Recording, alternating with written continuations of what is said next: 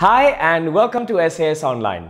I'm going to show you how you can download and start using our trading software, AlphaTrader.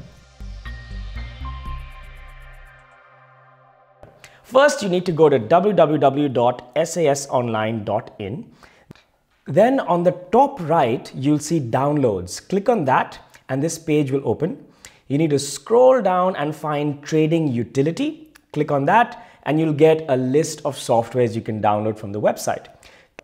Click on AlphaTrader, our trading software. Once you click on it, an exe program will quickly download on your computer. Once it's downloaded, click over here to run. Click on yes. AlphaTrader requires some components, so if you're prompted to download this runtime library, click on install. Select the folder, click on next.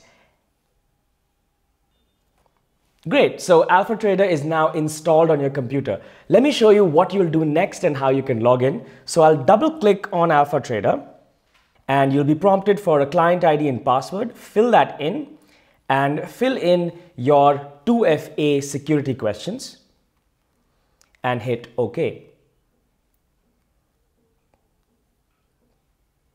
So that's it. That's all it takes to actually install AlphaTrader on your computer.